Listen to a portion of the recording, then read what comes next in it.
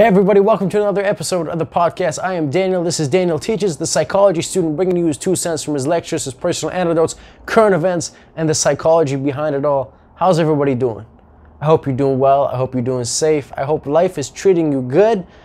Look, as you can tell from the title of this video, let's talk about what happens. Let's talk about boundaries. Let's talk about rules. Let's talk about trespassing and setting a precedent. Right now, as you listen to this podcast, Russia has already attacked Ukraine, and the world is aware of it because of social media. Look, this podcast is not about politics. It's about the psychology within. And what we're going to do is we're going to talk about the psychology of an individual and what happens when we push boundaries from the age of a child, how we see that in employees at work, and how we see that in our relationships. And once we can understand that at the micro level, the individual, understanding it on the macro of how Russia invades Ukraine and what that means for the rest of the world, I think it'll be a whole lot more insightful. Okay, ready? When you are a kid, when you are 1 year old, 2 years old, how do you understand what is and is not okay? Studies say that our brains don't finish developing until we're about 24, 25, give or take. So how does a 2-year-old understand what's okay and what's not okay? How do they understand it's not okay to leave the house by themselves or to touch a hot stove or to eat as much chocolate as they can? You're going to say, well, Daniel, mom and dad tell them. It's like, okay, like, go on, right? I'm assuming you don't mean they elaborately sit there and go, look, like 2-year-old Sally, if you eat too much chocolate, you're going to get a stomach ache. And not only that, if you have a stomach ache, you're not going to be able to eat food, and that's going to make you upset. They're not going to articulate their thoughts in that manner. They're going to have watch Sally eat one piece of chocolate, and then when she reaches for the second, they're going to grab her hand, look at her, and sternly say, no. That's enough chocolate. And they're going to do that about 5, 10, 15, 20 times. So then what little 2-year-old Sally does, she associates every second chocolate with a stern look on mom and dad's face and a tone of no. Look, if you have a pet, it doesn't have to understand the word necessarily. If you say, hey, come, let's go, no. Look, what matters is the tone, right? The tone, it sets the mood, right? Because there's a difference when you're with your partner, you're like, hey, no, stop it, come on, stop it. That's totally different than, hey, stop it. I'm not going to ask you again, right? These are different messages that you're giving. So you do that with kids, that's how they learn. When we are kids, the way that we understand what is and what is not okay is we push the boundaries. So I keep taking chocolates until mom and dad tell me I can't, right? If you're a child, you will push the envelope as far as you can and see how much will mom and dad let me get away with before they push back, before they call me out on it. And this is where parents do a huge impact on shaping their kids, right? Maybe the kid says, well, look, if I dance, is mom and dad going to say anything? No? Okay, I guess I can dance. What if I run up and down? Are they going to say anything? No? All right. What if I start throwing things? Oh, all right, dad got mad. All right, maybe it was a coincidence. Let me throw things again. Oh, he got mad again. Let me throw things again. Oh, he got mad again. So now, at a young age, they understand how much can I do? How much can't I do? Right? What are the rules of the relationship exactly? And we're going to push them. You take that young kid, 10, 11 years old, you put him in wrestling. You start wrestling with someone else. You figure out, okay, how hard can I go so that me and you have fun? I beat you, but it doesn't end with you crying, right? Because if I win, but then the next day you don't want to wrestle with me anymore, like that's terrible, right? I don't want that. So how far can we both push each other to the point where we both have as much fun as possible, but we lower the risk of harm as much as possible? That's another way. You take that individual, you put them in a classroom, you got 30 kids, you got a teacher. One kid's on his phone. The teacher doesn't say anything. Your silence says, I tolerate this behavior, this is fine. So other kids pull out their phone. Maybe someone talks back to the teacher. Maybe people start doing their own thing in class. People start walking out. People will keep pushing the boundaries, and it is the teacher's job, just like it is the coach at wrestling school, just like it is the parents at home, to set the boundaries and go, this is okay, this is not okay. And silence will be looked at as, okay, I guess there's nothing wrong with this. Same thing with lifeguards at a swimming pool. We see this in the same regard of in an employer at work, right? If there is workplace bullying, if there is harassment of some kind, an employee will check the waters and see, well, what do the higher ups say? If it's nothing, then game on. I can keep doing what I'm doing. But if there's backlash, not only is it bad for me, but it sets a precedent for everyone. Hey, we heard you make those comments towards so-and-so. That is not okay. If we hear that again, man, you're going to be gone for a 1-month suspension. Understood? And that echoes and everybody hears and they go, oh, okay, that's the law, right? You got to push the boundaries and then you figure out what it is. For kids, it's 100% normal and it's actually encouraged. Look, push those, see what you can get away with, right? It's normal, what I mean. It's a natural thing.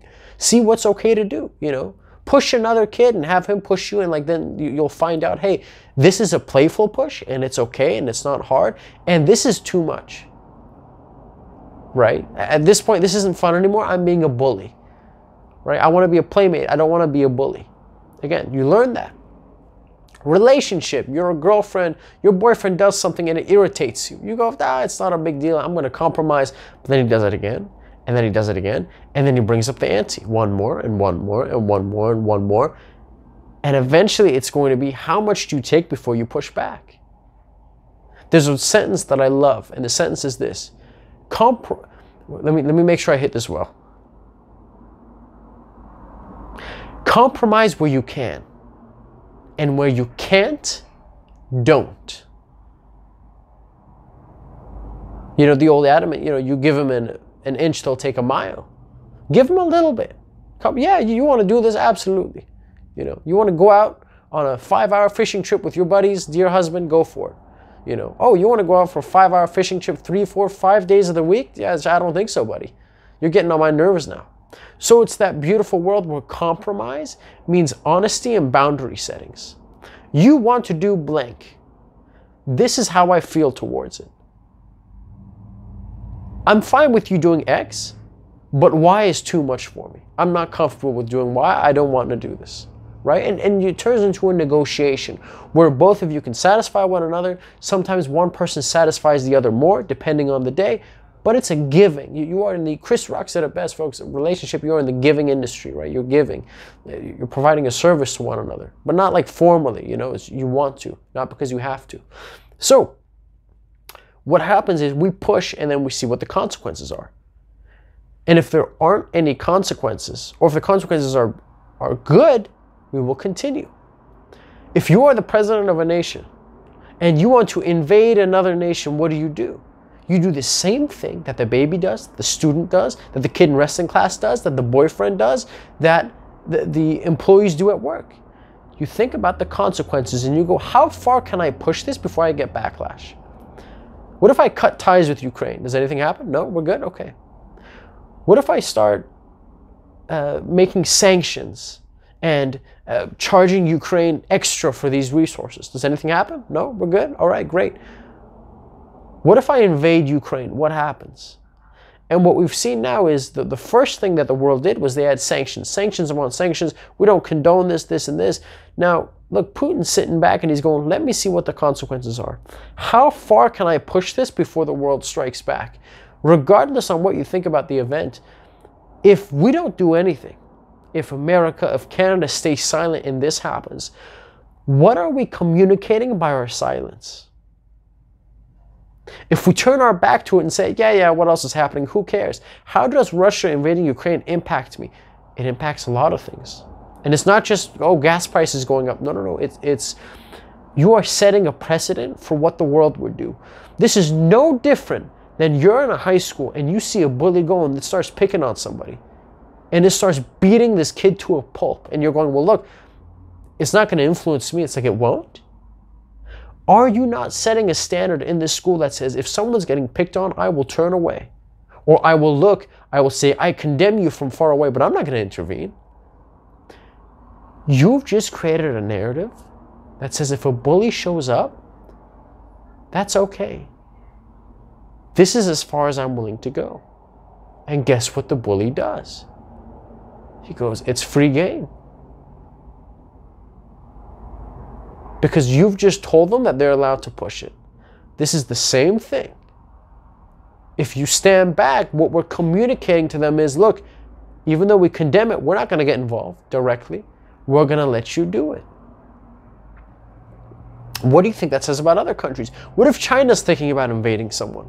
And they're saying, look, I'm worried about the backlash. Let's watch what happens with Russia. Doesn't NATO step in? Do other countries step in? Because if it goes well for them, maybe we can invade. What does that say about Iran wanting to invade another country? So this is going to set a precedent for all those other countries and for future battles, for future invasions. Way back when Hitler was first invading, if I'm not mistaken, correct me if I'm wrong, I believe the first country that he invaded was Poland. And it wasn't until he invaded one country or two countries that Britain and France said, look, man, we strongly condemn you. Please don't invade other countries. And then he invaded Belgium and he invaded Netherlands. And he had 4, 5, 6 countries invaded before they said, okay, man, enough is enough. We're coming in. If I punch someone in the face and you don't say anything, that tells me that that behavior is okay. This is the exact same thing that we see on the macro. Look, I'm interested in the individual, right? And in the macro, it's very complicated. There could be a plethora of reasons why they're doing this. Some hypotheses are going, look, Ukraine is getting a little bit more democratic, and the worry is that if the democratic sweep takes over Ukraine, it'll come for Russia next. That's one theory. But look, my interest is in the individual, right? And what this means and why this happens. And if we look at all forms of life, how do we learn? We push boundaries. What is okay? What isn't okay? What jokes are okay? What jokes are not okay? We have someone who sets the boundary. And oftentimes when we find ourselves in a classroom or driving on the road, there is someone who is above us. There's an authority, whether that be a police, whether that be a professor, whether that be your parents. But in this position, it's a little tricky to find out who is the main authority. We would like to think it's the United Nations. We would like to think it is NATO. And it's going to be very interesting to see what NATO does. Because it's Ukraine right now. But just like that kid getting bullied in school, maybe it's going to be you tomorrow. Maybe next week, maybe a year or 2 years after. I'm going to do what I want to do. And if you dare try to stop me, see what happens. Now this gets interesting. Do you intervene? Who intervenes? How much do you intervene? Is it America's responsibility to intervene? Is it the rest of Europe's responsibility to intervene? Who should burden that? Maybe you say everybody. Well, say, I think a little bit of responsibility falls on everyone. Unfortunately, what happens to the bully and the kid in high school is the majority of the people, they look away. And they say, look, I'm not a bully. I'm a bystander. Like, oh, that's great. That's awesome. Yeah, good. You didn't mug anybody, but you just stood there and watched as it happened. Yeah, what a great person you are. Right? Because tomorrow, when the bully comes after you, guess what all those people are going to do? They're going to watch you. So when things like this happen, folks, this is how a war happens. And that's not me trying to exaggerate and overly dramatize what's going on, but it's one country attacks another, then an ally gets involved from country A, then an ally gets involved from country B, sanctions start happening. Then we have what was called during the Cold War, it was called proxy wars between America and Russia. Whereas I don't attack you directly, but I attack you indirectly. I attack your ally. I attack a trade route that's very important to your resources to do, X. Or I know that you need Iran to do something, so I'm going to attack Iran so Iran can't help you. So it gets very complicated. What you need to know is this. What we do in public has an effect, not only on the person we're doing it to, but on our allies and also on the other person's allies. Because what we're saying is, if you do this, I will do this. If this happens, then I will do this. And if you take that sentence stem, you can apply it to almost anything. If my wife cheats, then I will leave her. If this country invades my ally, then I will invade them. If one of my students is being too rough towards the other students, then I will discipline them. And what you do, I really, really want to drill this note home. It's not just about you, but it's how the world sees you. What happens to Ukraine matters, and it's important. And thank God for social media so that we can see it and that we're aware of it and we know what's going on. And even though you might not directly feel impacted, once again, the key is to break it down. We talked about the individual, and now you can take a step back and think about, look, this is how it works in the macro. It's no different. It's that kid, that 2, 3-year-old kid, trying to push the boundaries and see what can I get away with before I get disciplined, before I get pushback. And maybe discipline isn't enough. Maybe that 2, 3-year-old kid is now 14, 15, adolescent. The hormones are crazy. He has a back and forth with mom and dad. He shuts the door in dad's face. He has a screaming match. He runs away from home. That stuff happens. So it's very likely that there'll be some pushback to Russia, which we're seeing with sanctions and whatnot, but it's not as direct. And then we'll have to see what Russia does. And if they back down, I think that says a lot about Russia. I think it says a lot about the United Nations. It says a lot about NATO. It says a lot about the security and the trust that countries have with one another. But if Russia does not back down and the United Nations or NATO refuses to escalate or to better assist Ukraine, what does that say about countries in how much they truly be willing to defend one another? Whether it's because you care about that country or whether it's because you care about yourself. If I'm in high school and some kid's getting the smokes beaten off him, maybe I help him because it's the right thing to do, or maybe I help him because I go, look, that guy's going to come beat up me next. So I might as well go and help the guy so we can both 2-on-1 him. So again, it can be for selfish interests, it can be for other interests. But the importance is that no matter what happens, whether Russia takes Ukraine, whether Russia doesn't take Ukraine, how much the supposed allies of Ukraine intervene will all impact us, our countries, the diplomatic relations within. And if you're looking at things like world wars, folks, this is how they happen. Because if the allies come in, if NATO comes in, if we do something a few years down the line, people are going to think back, oh, remember when Russia invaded? This is what happened. And they're going to use that as a huge basis for what to do next. You look, America was silent. They didn't do anything. We don't have to worry about them. They didn't want to get involved. So we can learn a lot about boundaries and about pushing.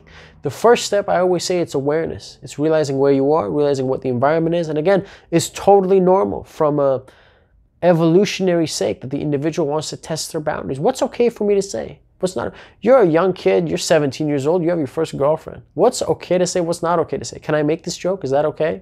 Okay, can I put my arm around you? Does that make you uncomfortable? Like, it's just, you're negotiating, you're testing boundaries, you're negotiating, you're talking about compromising where you can, and you don't compromise where you can't. And this way we learn about each other. We learn about ourselves, we learn about the other person, and thus it helps us better interact with our society and with our environment.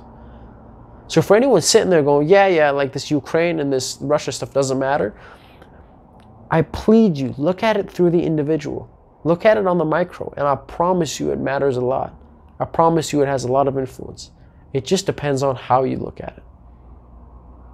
Thank you so much for listening to this episode, folks. My name is Daniel. This is Daniel Teaches. I appreciate you listening on Apple Podcasts, on YouTube. Thank you so much. Have a wonderful rest of your day and stay safe. Bye-bye.